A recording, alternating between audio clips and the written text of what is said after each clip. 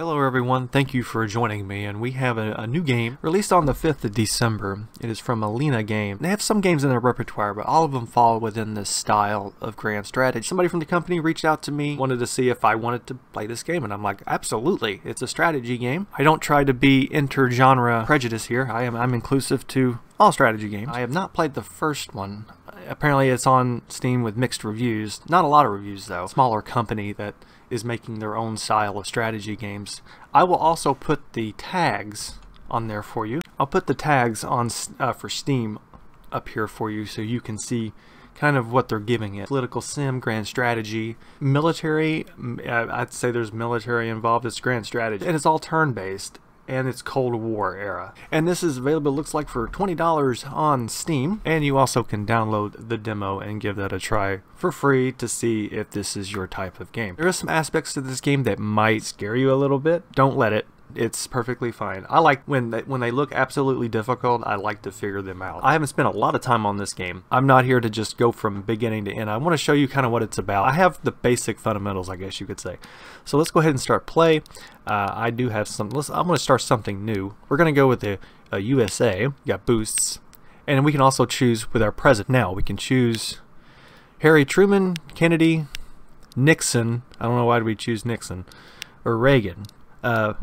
I would pick probably Kennedy or Reagan. It gives you all these spice production costs, which is really good. You got bonus for mixed political movement members. There's a lot of things that it gives you right here, and you can choose. And so if you let's look. If you get Kennedy, space technology costs 5% for Kennedy. If you get Truman, you get +5 to air, ground, and navy firepower. I'm going to go with easy probably.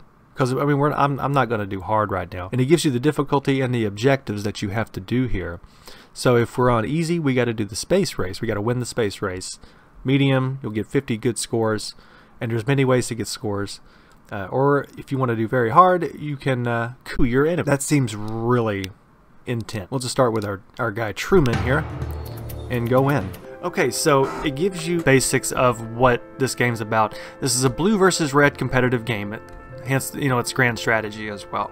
To win the game, you need to defeat the other side before the year 2000. You spread your alliance. So if we get somebody, so we're going to be blue, so if we get a country that's blue, that's going to give us a score to another faction or nuke to ash. I don't know if we'll get that far or not, but to complete the grand campaign, you will need to pass various campaign missions in different game difficulty settings. So we'll start, every decade starts with an election. So we started in January 1950, we have 5 control score. Don't be intimidated by this screen. At first I wanted to run away like Forrest Gump.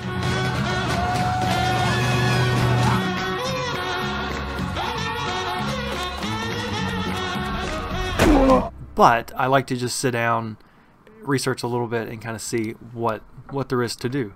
So we have elections that take place every 10 years. So this is your tutorial that does come up so often when you click something. So when we go to this list here, we can either select one guy that we want and vote. So let's look at what we got here. We got Robert Cutler, we got firepower. I need to do like some space stuff because I have to win the space race. That's kind of the mission that you have on easy. So it would make sense to me to do maybe budget or more economy and space. So we could probably do economy here. 50 to budget early. I could do Eugene McCarthy. Let's do that. So now we go to the actual map where you can see the world map. You can click up here to your theaters. You can go down to South America and you can see the mess over here in Europe.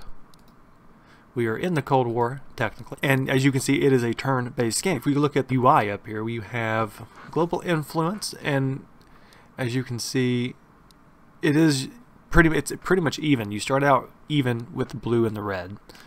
And you have political action points that you get, I would believe, you gain 3 points yearly with these political action points, and you use those to get some stuff. You also have diplomats that you can get to do other. We can look at the industrialization cooperation. Contracts can be established between your alliance parties or neutral regions. You need to choose one region on each side. Select either icon for diplomat, military, or spy. So that is the down here. One political point requires to start a contract. So we can start a contract. We can look at maybe South Korea. We can do military defense contract with South Korea. Let's do that. Let's get that going. Space technologies. We have to... Okay, so we also have the budget. Let's look at the budget. You can see your global influence. So as time goes on, all this stuff will change when it comes to budget and spending. You get 3 political points. Yes, we already used one of those points. And there is the space stuff right there that I need. However, first, I'm going to need to get in this area, which is space technologies. I'm going to go ahead and increase that by 1. Space race increases global or alliance influence. A faction that discovers technology or builds a facility faster than another is rewarded with higher amount of influence. So you get influence through that. And here's also your military technologies. You can spend your action points here, and it will start upgrading that. We got 1 to spies as well. We got technologies for air units here. We have land units. You got the designs for naval, nuclear, and space technology. Probably go with the Mark IV. Let's go with the nuclear. I mean, why not? Let's do that. Now, if we can look at the global consequence points. Let's see what it says. You invest global points into global consequences by clicking on the GPC card and button with green plus. You receive 2 annually. So per year, we're going to get 2. See changes randomly +1 or -1 anytime when a war starts anywhere on the globe. Okay, so we have 2 to spend. Now how it goes is this is going to cost 30 points, and it's kind of a race. This game is also kind of a race to who gets to what first. So if the blue, me, gets to 30 on the Berlin airlift, then we will win, and this will be our bonus. If the red wins, 30 USSR influence in India. If they do the Berlin airlift, 40 opposition in East Germany. Now I would rather myself first go at least put 1 into the new way of India. It's going to cost 90, but we need to get there by 1960. So I'm going to go ahead and do that, and then I'll probably go ahead and put 1 into the Vietnam War. Well, so we get 2 per year. Bring up, say, a map somewhere or something like this. You can just right click it. It is right click to exit out.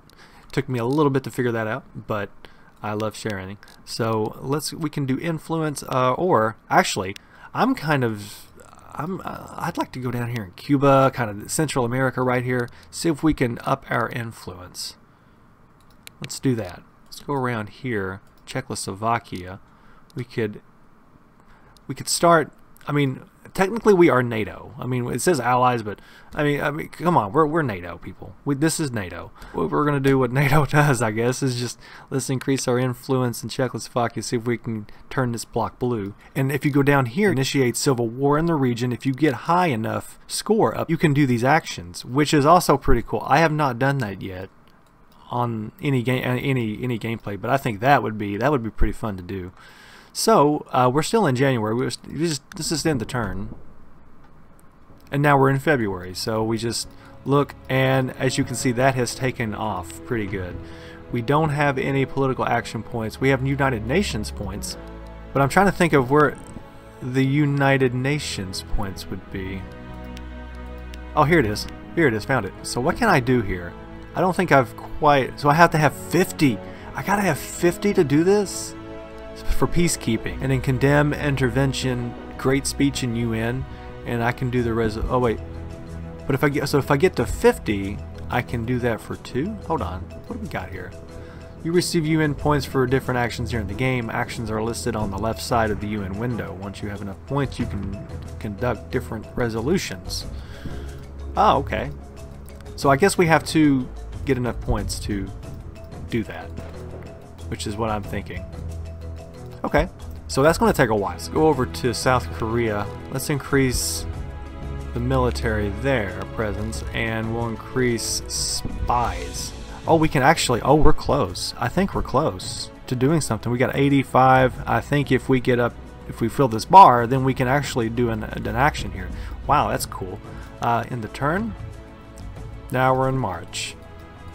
So it does go by pretty quick. You get into a rhythm of things, but I just kind of wanted to show you the very basics of this game. I consider this casual. some people might not consider it casual. You're not really putting a lot of thought into it. It's a good pastime. So yeah, this is from Alina Digital on Steam for 20 bucks. Released on December 5th.